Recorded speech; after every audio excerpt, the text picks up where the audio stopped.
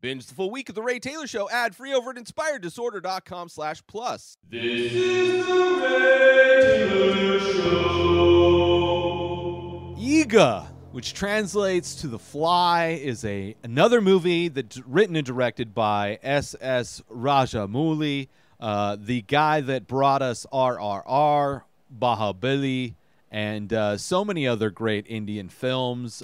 This is a film that's been recommended to me multiple times in my YouTube comments and online. One that I was looking forward to. I ended up purchasing it blind buy on YouTube. It was the only place available. Sadly, the movies previous to this, which I still want to go back into, at least one or two other titles, really not available anywhere, especially with like English subtitles. So it's going to be tough to track that down. I would like to watch more of his movies, but this one came out in 2012. The runtime about 2.5 hours, as most of his movies are over the 2-hour mark, which I'm usually not a big fan of. However, I've noticed in all of the Indian films that I've watched thus far, which has only been like 5 so far, they all have long run times. However, they all justify them completely. There is so much packed into these movies that it is makes for a great viewing experience, and this one is no different. This one very different than all of them. This one kind of a mix of a rom-com. The beginning of this film, the first 30 minutes, is very much a rom-com, a love triangle, as you were, between a successful man who can have any woman he wants and a young kid who seems to be in love with this girl who's not paying him the time of day, this unrequited love. And this girl who is an artist. She's a micro artist, which is very unique. I used to, when I first started on TikTok, one of the first accounts that I followed was a micro artist who would carve things out of the tips of pencils. And this movie starts with her doing a carving into a piece of rice. So very unique type of art. And an art practice that really plays into the plot of this movie, the story of this movie. This movie is also kind of an animated adventure. There's definitely a lot of computer CGI in this, which, because of, I'm sure the budget wasn't that high. It also came out in 2012. It's clearly CG, but the aesthetic, the tone of this film, it really fits because it's very much a playful, even though there's dark moments to this movie, it still has a very playful, comedic, almost kids movie, family movie type of a tone in a lot of aspects of it. Some of the score, the action moments with this fly that is a major part of this movie, where we're following this fly. We're getting to see things from the perspective of the fly. Clearly CG, so it has like almost a touch of A Bug's Life in the same vein. But a great movie, a fun ride, let me tell you. It's a fun ride, and I am going to spoil aspects of this movie in order to talk about this movie. I would highly recommend checking it out if you're into, it starts off as a story that this guy is telling his kid. His kid wants a story, wants a new story. The kid's tired of all these other stories. So in an effort to tell this story, he tells a story about a fly, which the way the kid is acting is almost like the kid is in a lot of way the inspiration for the reason why the fly is there, like a nagging, buzzing kind of annoyance. But this dad turns it into this epic tale, really. And the tale is, it starts off with this rom-com. Really, I didn't really like the first 30 minutes. I have to be honest. Now, going into this movie, I was told that the first 30 minutes are like a rom-com, and then it gets into this other thing. 100% agree that it is the first 30 minutes, and then it gets into this other thing. And once it gets into this other thing, it really gets going. But the rom-com aspect of it was kind of painful in some ways. I really didn't like any of the characters. I didn't like the dude, the predatory type of guy, Sudeep, who is like, he kind of looks like an earlier version of Sylvester Stallone in a way, like an Indian Sylvester Stallone. But he's a guy, like, there's a scene where he's at a shooting range and a woman comes up and he just like shows her how to shoot a gun. Like, it's very like toxic masculinity. I can have any woman, a guy that would spout from the highest of hills how he is the alpha man, like one of the most annoying and disgusting versions of toxic masculinity, Supti kind of represents. Then you have this girl, Kala, who is the love interest, right? She works for a nonprofit, and she's like this neighbor kid who's Nani, who's into her. Like, she clearly into her, does everything to try and, you know, helps her out. Like, the power goes out and he rigs up a flashlight onto a satellite dish in a way to like give her a spotlight so she can keep working at night. Like, he does everything because he loves her, and makes all these excuses why she's ignoring him, and she's clearly like playing hard to get kind of a thing. It's like, I don't know, that the entire dynamic of everything I didn't like. And like her, like, why are you ignoring this guy? Either like be honest with him. If you don't like him, don't string him along. Like, clearly he likes you, or like just like see where it goes. But like that whole stringing him along, playing hard to get kind of a thing is just, it's tired and it's kind of disgusting. And I don't like games, but it's rom-com games, and I don't know.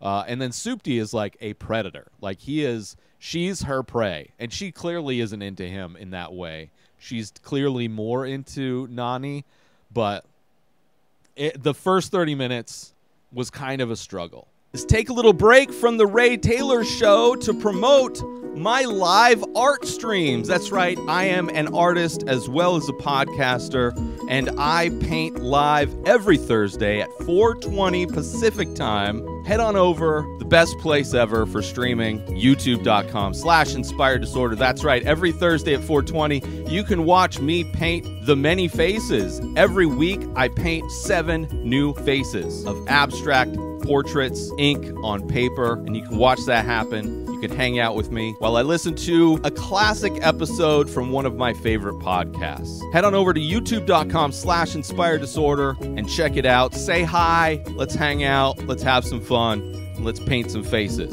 Now let's get back to the show. But it still sets them up. It sets up Nani's complete and utter devotion to Kala.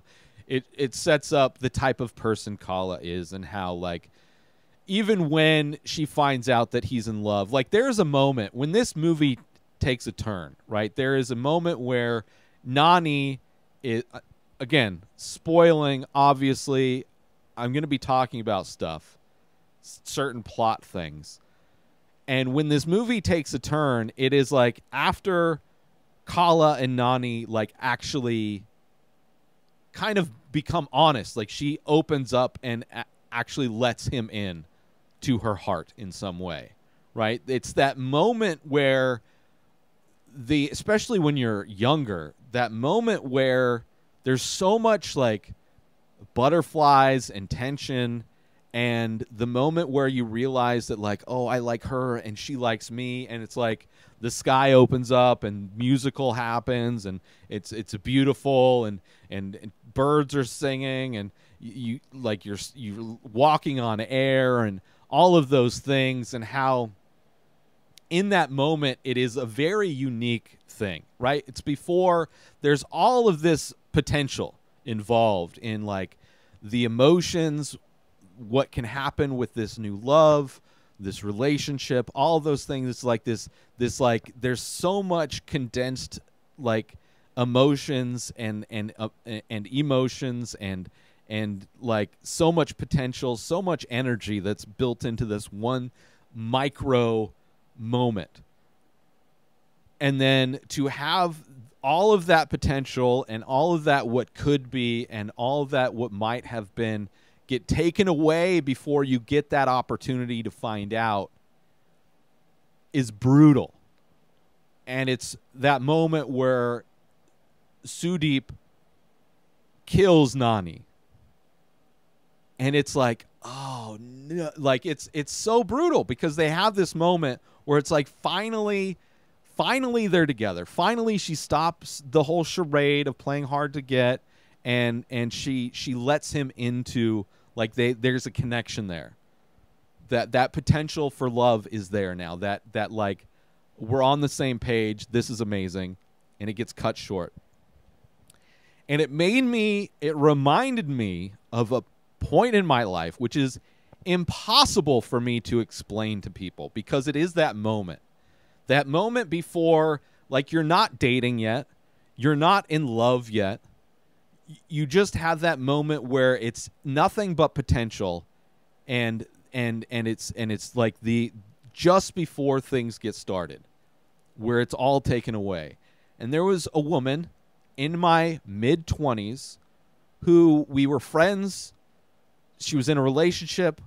She got out of a relationship, and there had been the friendship, and then it started to become something more. This was in the MySpace days.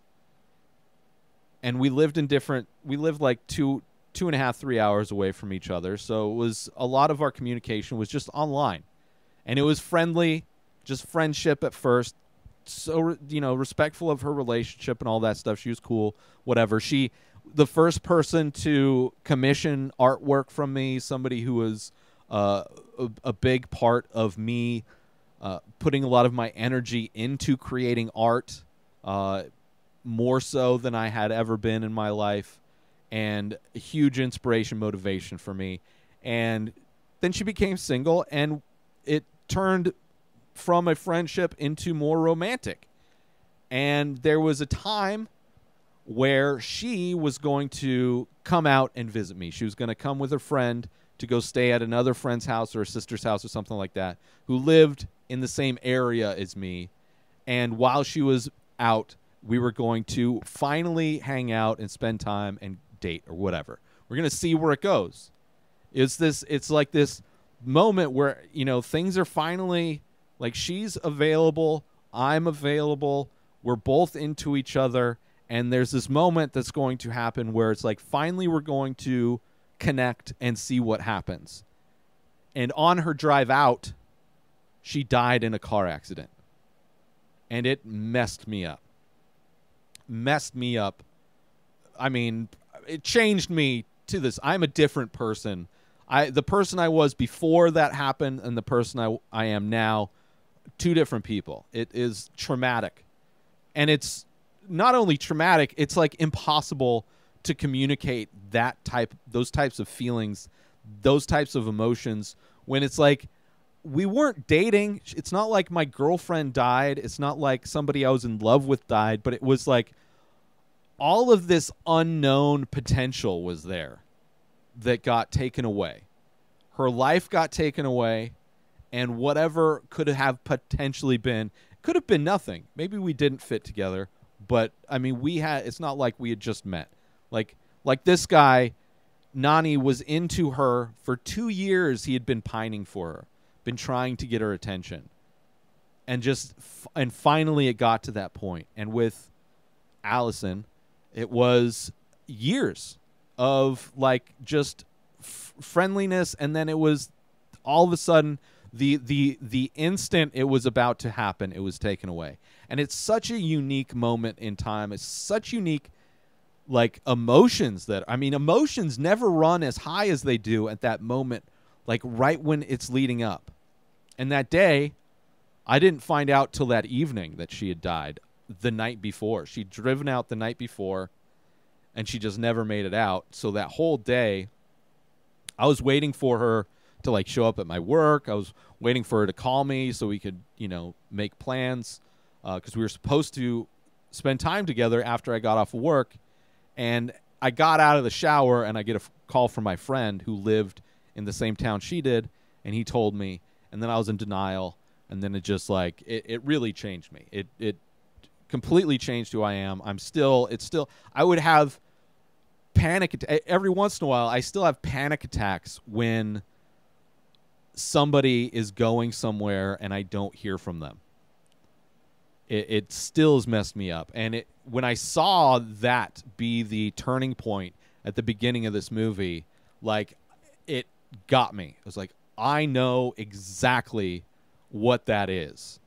Like, and it's so weird because it's so hard to explain to people.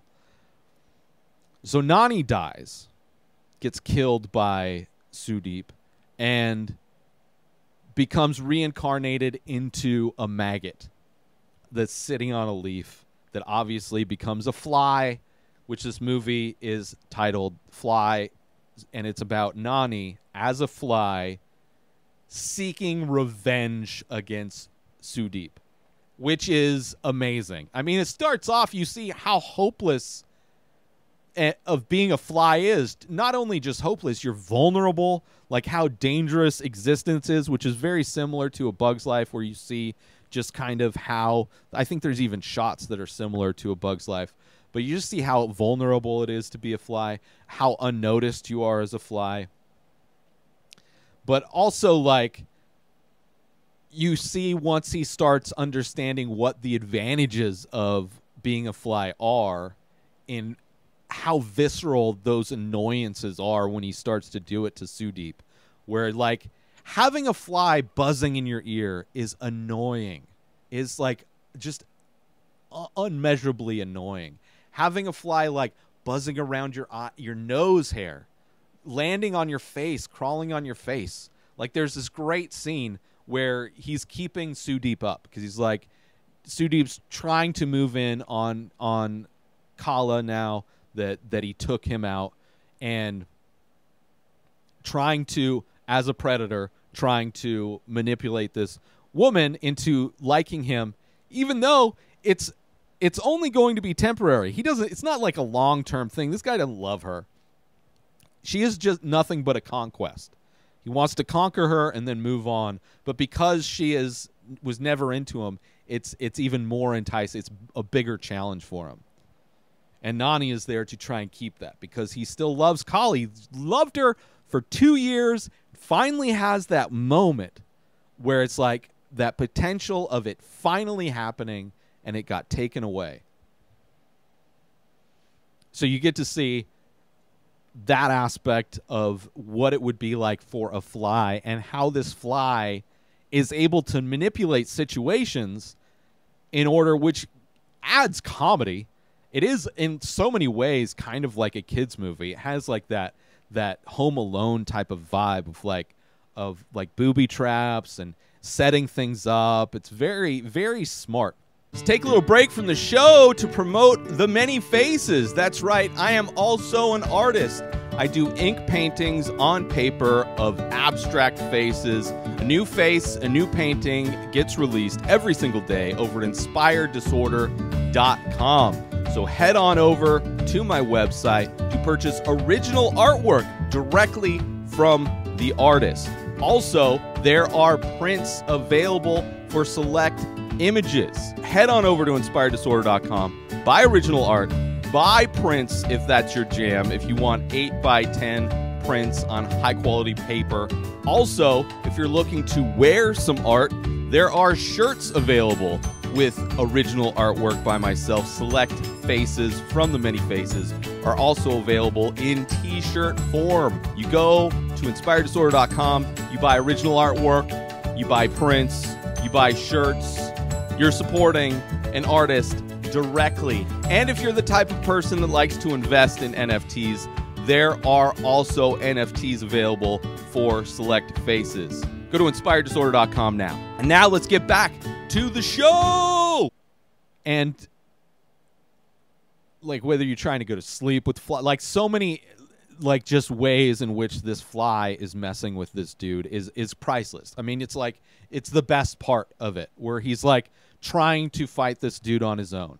And that's like for the next half hour is this fly, Nani as a fly, fucking with Sudeep.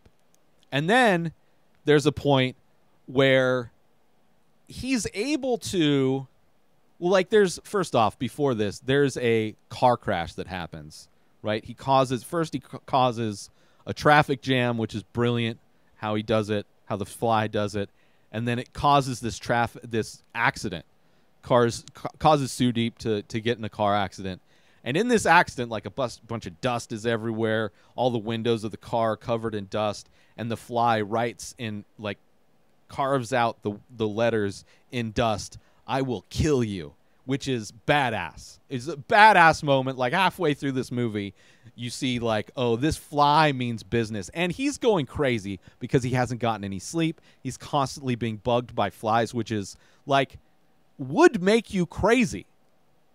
Not only to be constantly bothered by flies, but also not being able to get sleep on top of that. Like would just add to the entire horrible situation, right? But so he writes this thing, "I'm going to kill you." And then he goes to Kala and, you know, kind of, I know we're in a ridiculous story where a guy is reincarnated, but still understands everything, remembers his past life, is still in love with Kala, is trying to get revenge for this guy. You know, it's a fantasy type of, I mean, it's a story this dude is telling to his kid. So it's a made-up story, obviously. But he goes to Kala and pretty effortlessly not only convinces Kala that the fly is him, that Nani is now the fly.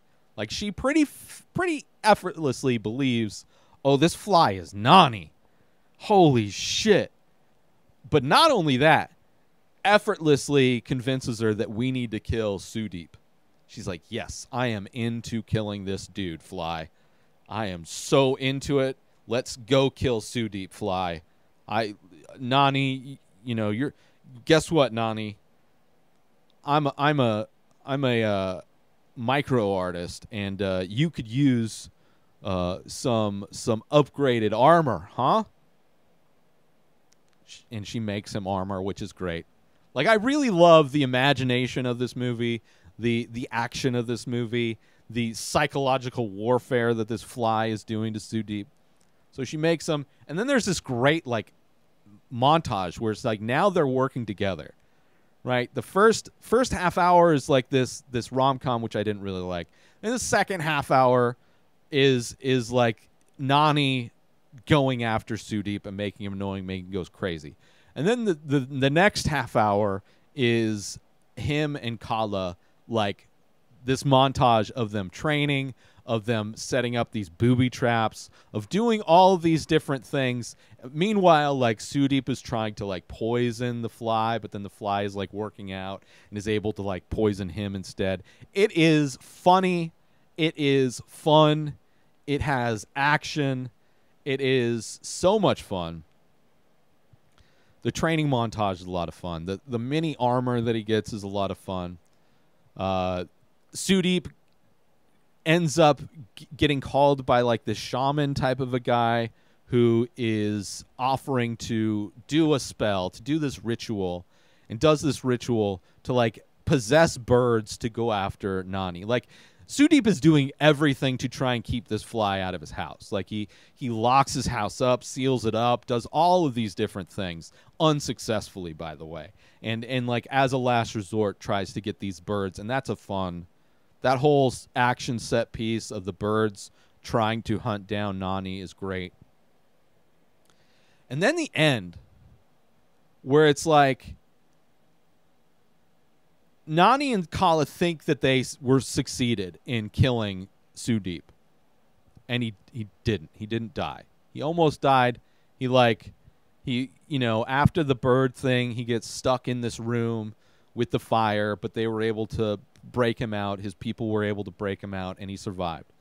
So she thinks everything's fine, and she ends up, obviously he shows up and she knows, oh shit, he's alive. He brings her to his place. Nani follows, and there's the end battle is pretty crazy, right? You got Sudeep using bullets to try and shoot a fly out of the air. Right? Okay, fine, sure. I mean, I saw a training montage of this fly, so I can go along on the ride to believe that, sure, he's got these crazy glasses where he's trying to shoot. I loved it, right? Great action, tons of suspense. The way it ends, the sacrifice that is made at the end of this movie is so great, right? It's so brutal. You're watching this fly, by the way. I have a newfound respect for flies after having watched this movie. One, because oh, is that somebody I know? Did somebody get reincarnated into a fly? But also, you care for this fly. There's these moments towards the end where it's like the end of any action movie where your hero is just injured and backed into a corner, seemingly no option for survival, seemingly complete and utter failure. And he makes this sacrifice, right? Makes this sacrifice, which is you want to talk about bringing tears to my eyes, getting me choked up, when this fly sacrifices himself to try and save Kala. And how that all plays out is amazing.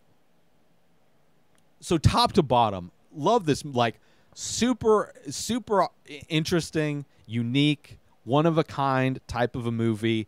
So many different genres put together. Has that, really a playful kind of a family comedy, but yet action movie. All that stuff. Great mix of everything. And then the end credits are kind of weird. The end credits are weird because it's almost like a mini sequel where Nani ends up getting reincarnated into another fly and is back. But at the same time, Kala is unintentionally kind of with somebody who's trying to rob her, this weird one-off part of the story where a guy breaks into her house once and then she's having a conversation with Nani, but meanwhile the robber thinks that she's having a conversation with him, and she convinces him to turn his life around or whatever. It's this weird credit sequence of a mini sequel of more of a movie. It's so weird, and it just ends. And I don't know. It's probably the YouTube version. It ends when she's at a veterinary's office trying to get help for Nani, her fly. Because something, I forget. But yeah, overall, I really enjoyed this movie, Eega. So much fun, so interesting. And, once it gets going, that first part, kind of rough. But once it gets going, it's amazing. It was such a fun ride. I had so much fun watching it. You get the thing with these longer run times of these Indian films is they really get you invested in these characters in a way to where you really care what happens. Even if it's a fly, by the end, I'm so invested in this story and so rooting for this fly to be successful for so many reasons. And you see successes and failure. It's just so good. But I highly recommend checking it out. Rent it, buy it, check it out. It's so much fun. I highly recommend it. I think there is a sequel. I have a feeling it's not good. I don't think it's not by the same guy. So the chances of me checking it out are not likely. But I really enjoyed this movie. I would highly recommend checking it out. Eega. New episodes of The Ray Taylor Show come out every single day. Subscribe on YouTube and everywhere our podcasts are found. Binge the full week over at inspireddisorder.com/plus. Buy Ray Taylor Show merch over at inspireddisorder.com. And follow the show on Instagram at Ray Taylor Show. Have a wonderful day, everybody. Peace out. much! Today is the day where you wake up and you realize that everything that you've been dreaming about, everything that you've been wanting, every goal and wish and hope that you've ever had can become real. Dreams can come true. What you manifest in your mind, you can bring to reality.